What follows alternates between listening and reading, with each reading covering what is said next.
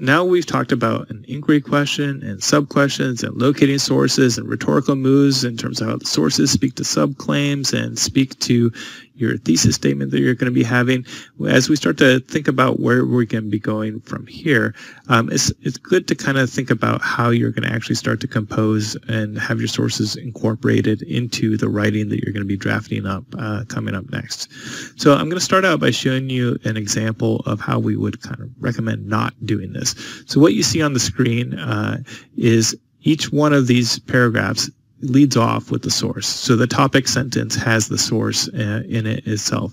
And so what this ends up becoming is a regurgitation of all the literature that was found out there. And so in many ways, it's much more of an annotated bibliography than an actual literature review, because the sources are not brought into conversation with each other. They're all siloed into their own paragraphs, and they aren't speaking to each other, and they're probably not speaking to you either in terms of your voice coming into it either. Instead, if we take those sub-questions and convert them into sub-claims, those sub-claims become the topic sentences, and then we can bring those sources into conversation with those topic sentences that we have established. So as you can see here, we have sources cited that are providing the evidence or providing the background, depending on the rhetorical moves that we might be using and how we want to back up the claims that we're making or reinforce them or explore them.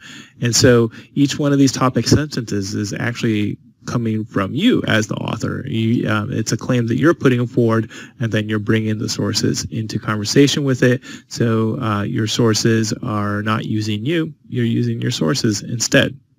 Now, as I mentioned throughout this workshop, there are lots of different options that you have in terms of getting some support along the way. There's the Hackworld Research and Writing Studio, and we are available to you online through chat and a Zoom room as well, so that you can connect with us. We'll be happy to collaborate with you. Go ahead and go to library.wwu.edu/RWS.